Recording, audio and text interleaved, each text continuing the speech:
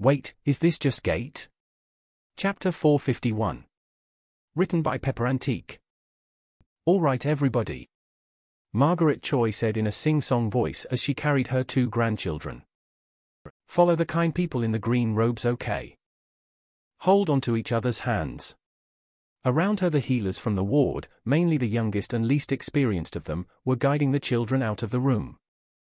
Babies were being carried, or having their carriers pushed along on the lightly levitating beds in groups of 6 to 8. A small contingent of the Royal Guards were waiting outside to escort them to the new gate near the Earth Embassy. The children, and the handful of pregnant mothers that were already being wheeled out ahead of them, were being given priority on transiting to Earth. She wasn't surprised when she exited the room and saw Amina leading the guards. The 2 of them exchanged nods as they saw each other, and Mrs. Choi could see the redness around her daughter-in-law's eyes as she took up her position leading the group. All right, move out. She commanded the security detail as they began moving forward. Let's get these little ones to safety. Nobody stops us for anything. The guards all nodded as they began marching in a tight cordon around the group. More than a few of them held out their hands to the little children as they reached up to the soldiers, who many of the children thought of the same way Earth children thought of firefighters, or police officers, or soldiers. Elixon grunted in pain as he faded in and out of consciousness while leaning against a tree that had been knocked over by one of the shock waves. His skin was laced across his entire body with black veins. And that was on top of the myriad burns that covered him anywhere his skin was exposed, and most of the places where it wasn't as well.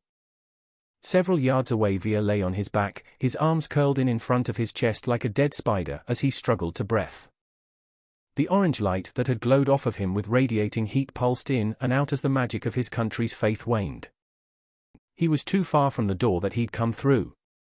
And, unbeknownst to him, the priest that had been stationed there had been pushed out of the way by the rushing throngs of his citizens as they fled their country to Petravius, where they had heard there was a chance at salvation. Elixon was fairly certain that the Emperor was dying, though it was hard to tell. The diminutive man had channeled more energy through himself from his people than most people might channel in an entire lifetime. That power had made him a borderline demigod as he'd flown alongside the Crown Prince in their attempt to slow the asteroid they'd thrown Glag at, and then to destroy the others after that. The Glag plan had, to the best of Elixon's knowledge, failed. He didn't know why. Glag should have been more than capable of devouring the mass of space rock. But something had gone wrong. Maybe it being from outside the planet made it different despite Elixon's magical senses saying it was just rock and metal and ice.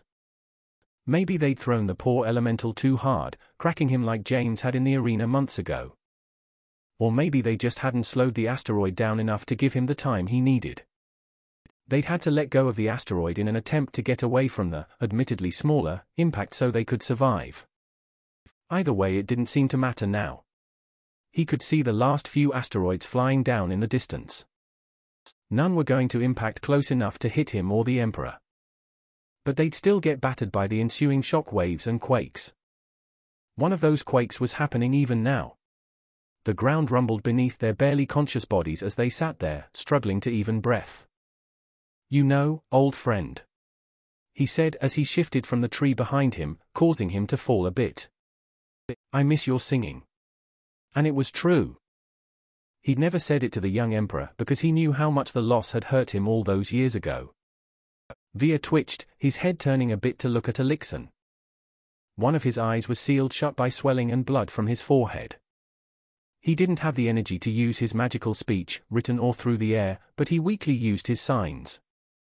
He knew Elixon didn't understand the signs, but it wasn't like that mattered anymore. "I don't," he said, grimacing as his arms protested the motions. As much as it hurt. The truth was important to know.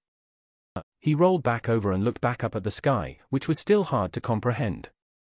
"I do miss my parents though." Elixon nodded, despite not understanding. The rumbling around them grew louder. "See them soon, I imagine." Via signed as one of his legs began to tremble, though he couldn't tell. Elixon was ready to pass out when he noticed a shadow form over the both of them as the rumbling seemed to almost be centered on their location now. He looked up, expecting to see one last asteroid heading right for them. He hoped it would just get things over with quickly.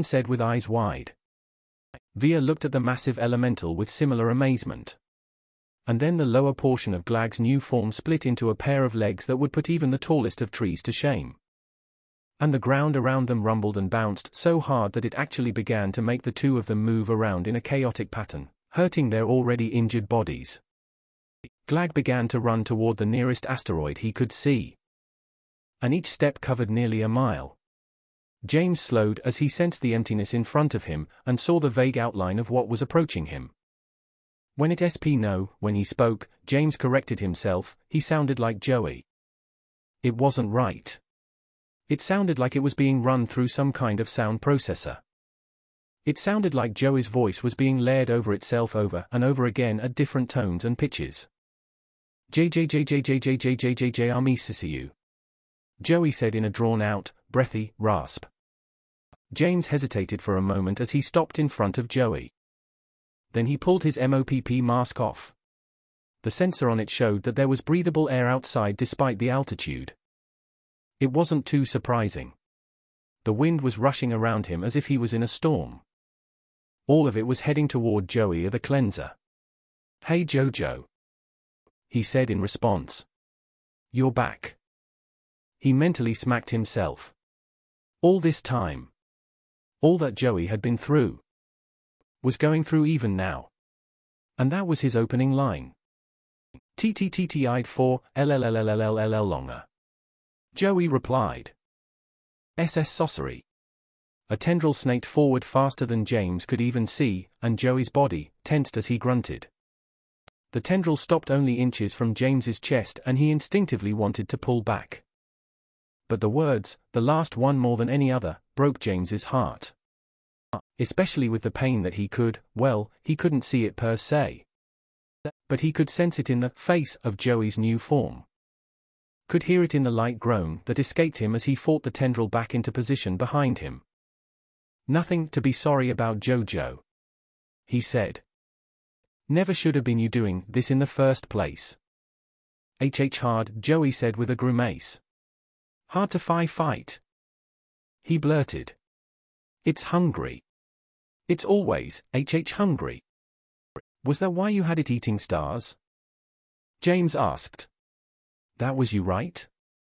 Joey nodded with his hands clamped over the side of his head.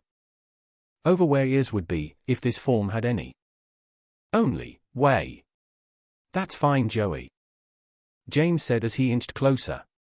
"They're just stars," he said, and in truth he didn't know if it was actually fine. He wasn't an astrophysicist.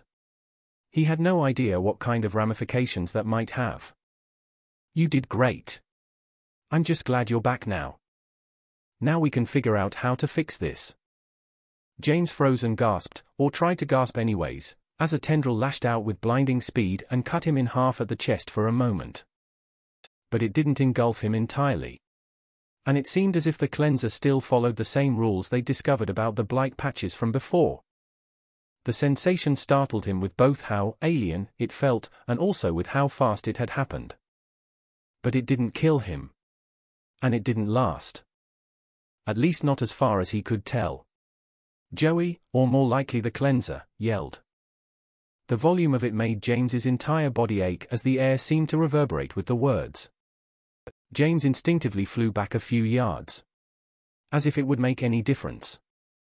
The entire sky undulated with the odd nothingness of the cleanser.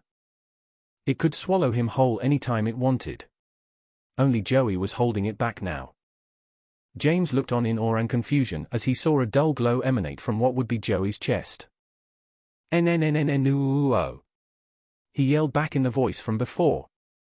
What James now realized was his voice. "You don't hurt, James."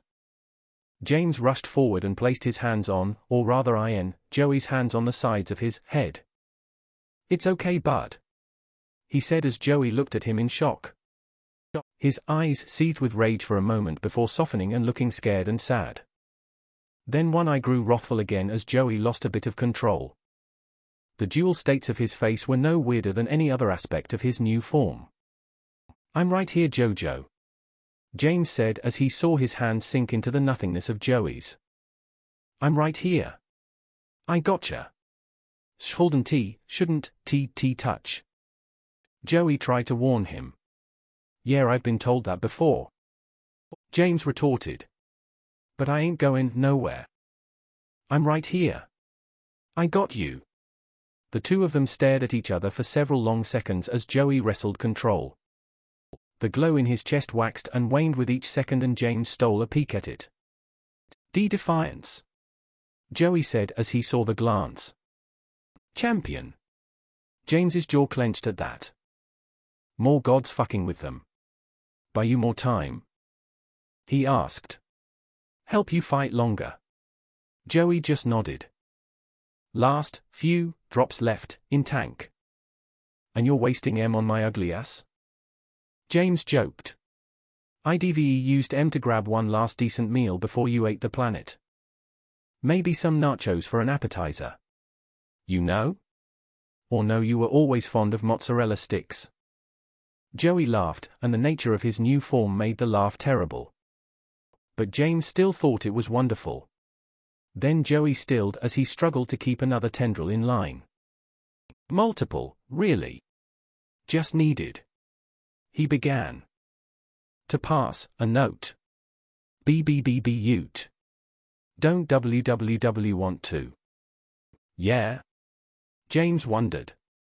By now his legs were beginning to sink into Joey's. "What's so bad about it?" Joey shook him, pushing him away for just the briefest of seconds. Then the cleanser spoke again. And with how close James was now, it hurt significantly worse than before. James didn't let the pain show. Instead, he glared at the now angry face of nothingness that was hijacking his brother. "You shut the fuck up in there," he said angrily. "You don't get to speak." The face looked angry still. But it also looked entertained. Then it grimaced as Joey came back to the front. Not wrong," he said as he came back into control again. "Well, why don't you let me see about that when you tell me?" James said. "You know me, Jojo. I'm great at decision-making." "Liar, LLLL liar." Joey gets scared. For a moment James thought he felt a hand on his shoulder. But he paid it no attention. His brother had a message for him. And he needed to listen. "Figured it out," Joey said with difficulty. "GGGGGG gods made it," he said. "It's a type of DDDIT magic." James stared at Joey for a moment. He already knew that the gods had made the cleanser. But it couldn't actually be magic. It was the opposite of magic. It devoured everything. Just a fucked up summoning. That only they can do. Joey continued. "But still, magic, kind of. Where you going with this, Joey?" James asked. "Only gods can do it," he answered as James felt himself sinking in again. Then he made a point of looking down at the glow in his chest. "I'm a CHCH champion, have a piece. You've got a little piece of a god in you," James realized as he looked down at the slowly fading glow. "And it's the one god who hates rules." Joey began nodding. Remember? What you told me." Joey struggled, but his face was slowly shifting to the angry and hungry and amused visage of the cleanser. "First LL elemental, fight, dot." James looked at him with wide eyes as his message finally clicked into place. Like, it was made for you. Then he felt another hand on his other shoulder. A different, though instantly recognizable, voice rang out in his left ear. James Michael Choi. You beautifully reckless maniac. James's eyes widened even further. You have a defiant soul. And James, who had, ever since he'd figured it out, had a knack of drawing in energy in ways that even Vilari and Elixon had been impressed by, began to do exactly that. Fuck you, Defiance. You fucking buddy fucker. He thought as he saw the cleanser's face shift to one of fear. Ha ha ha. Defiance laughed. Classic. And his eyes welled with tears as he saw that same light finally die out in his little brother's chest. Do it, you motherfucker. He yelled into the face of the cleanser. Tendrils snaked around its body and began impaling and covering James. James's chest began to glow with a light that would have put Via Vartarus's religious empowerment to shame. And the different souls and powers and bodies began to merge even further as James's body sank fully into that of the cleanser. As they did, the entire world, and all the gods watching its universe, heard the scream that James Ajoia Defiance, the cleanser, began to bellow. Of all the gods that could possibly interfere, the least likely of them to do so broke the mold and did exactly that. Life reached into the mayhem of her opposite's creation and plucked a single soul from the amalgamation. A soul that was no longer needed for what was about to happen, and had more than earned some rest. It was a miracle really that it was even still in existence. As she rested back into their thought space, the small, dim, exhausted, little light resting in her hand. She looked over at Death, who looked like he'd spent 10 rounds in a boxing ring despite his office worker uniform. Death smiled at her, then looked over at the other gods, who were, minus Defiance, looking at them in confusion. He reached up and the mercurial floor of their shared space, and the galaxy-like ceiling, began to darken and grow malevolent in nature. Several of the gods who weren't tied to this space by the cleanser's actions, tried to run to different universes to escape. But found their attempts to do so thwarted by whatever was happening. Oh, how he hated them. How he hated them and their stupid, petty little games that they played with the mortals. He always had. Death grinned maniacally as he saw the, novel to them, fear on their faces. Then the end began.